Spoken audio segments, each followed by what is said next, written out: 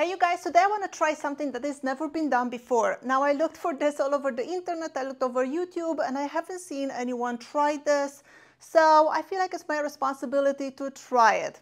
What am I talking about? I'm talking about mixing two different epoxy and of two different brands. And I'm going to tell you exactly why I want to do this experiment. But before I tell you that, let's talk about these two epoxies, why I chose these two, and of course why I want to make this experiment. When you do stuff to sell as a business, you are looking for more affordable products, so then your final product doesn't end up super expensive. So if I do a charcuterie board, I don't want to have to sell it for $300 because nobody's going to buy it. So instead I want to sell it for $125 to $200. Now, because of that, I have to find ingredients that are not that expensive, but works really, really well and still give you a really good result with professional results. So I chose these two epoxies. I'm going to talk about each one individually, and then I'm going to tell you the pros, the cons of each one of them, and why we want to do this experiment. The first one I want to talk about it is this iCrystal epoxy. This one is the most affordable epoxy you can ever find. You can buy 2.5 gallons for under $50, so the price is unbeatable. It is a good quality epoxy, but it does have some flaws. Part of the flaws is, well, first of all, when you look at it, you can see the hardener is pretty amber looking. So that means if you're doing a really clear epoxy casting, this is probably not a good epoxy for you. Another thing that I don't like so much about this epoxy is the fact that the maximum pour for this one is 1 inch. Now most of my pours are 1.25 to 1.5 inches. So I've done some experimenting and I was able to do 1.25 pours with this and it acted just fine. It did get a little bit hotter than normal. The thicker you pour the epoxy, the more heat it produces, the faster it cures. And because of that, then I got a few more bubbles than I should have because the heat produced those bubbles and a little bit of foaming sometimes. And also because the epoxy cures so fast, the epoxy colors don't have time to really merge with each other and get that beautiful bloom. So you get more of that distinct dragon skin effect, if you will. And I'm not really into that.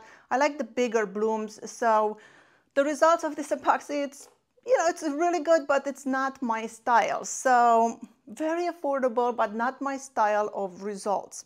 This epoxy, like I said, it cures pretty fast. If I put it today, tomorrow, I can pretty much take it out of the mold. Now, iCrystal brand, they do make a deep pour epoxy that it's 2 to 4 inches, I believe, or up to 5 inches. I don't even remember.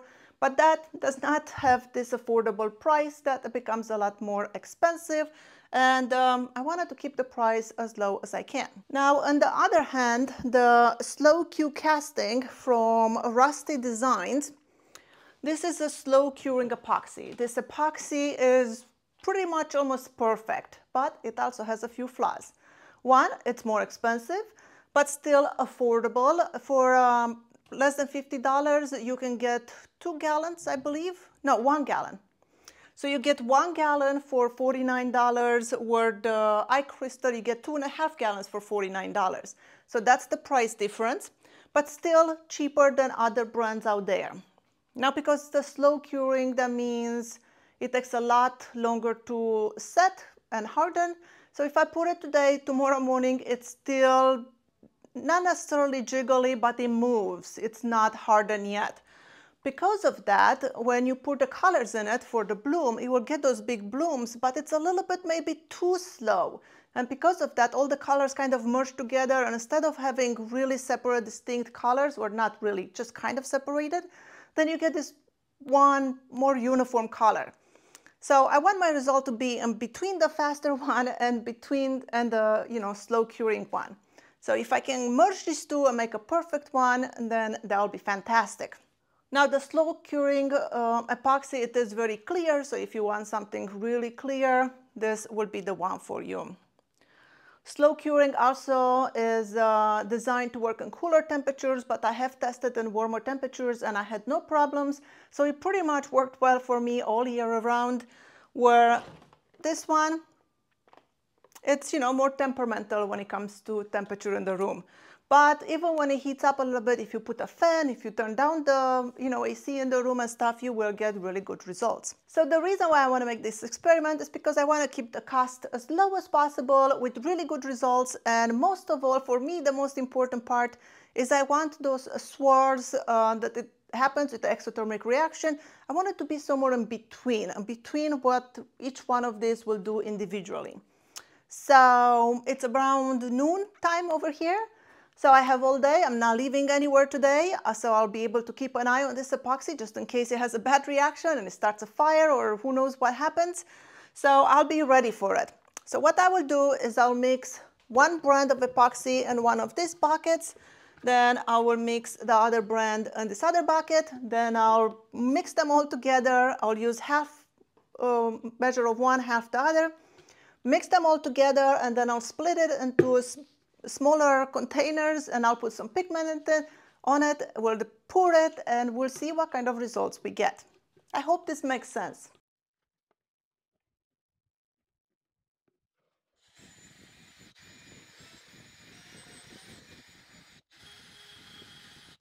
All right, so here I am back. The piece of wood I will be doing the charcuterie board with is this walnut piece, and you can see it has a lot of sapwood, and there's the walnut, and the back has a little bit of curl in there.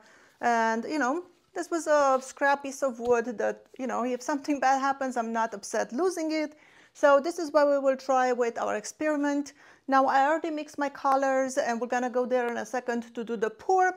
But because we're gonna do this in my mechanical room and it's very noisy there, I won't be talking while I do this, but I'll be taking you there. You will see me pour the epoxies. Those are equal amount of both brands that I mixed together, and I mixed 4 colors. I have 2 dark greens, a light green and a metallic brown. So I'm going to pour this, and then when I'm done pouring, I'm gonna set up my camera and do a time lapse and let you guys watch what happens.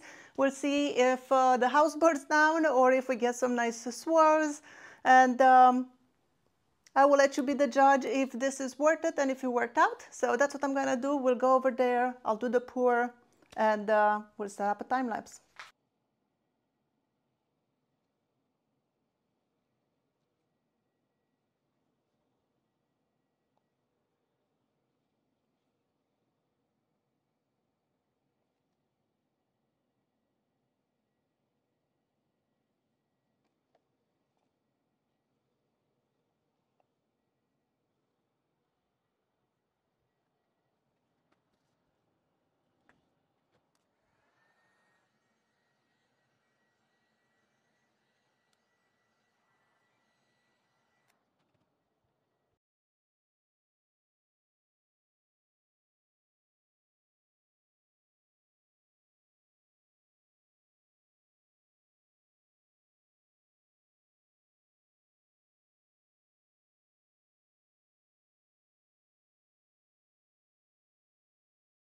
And this is what our pour is looking like. I have not done any swirling.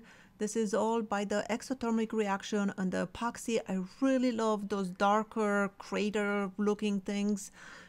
I feel like it looks amazing. I'm super, super happy with the way it turned out. Now, a few hours later, the epoxy did change a little bit of an appearance. I took a photo of it to show you. It looks like this after a few hours. And then because I loved it so much, I ended up doing one more pour using the same mixture of half and half, and you will see it coming up right here. And this is the new one. I'm using some ancient redwood, and that one looks fantastic as well. Now I hope this was helpful to you and you learned something new. Thank you so much for watching. My name is Skylar Ewing, and I'll see you in my next video.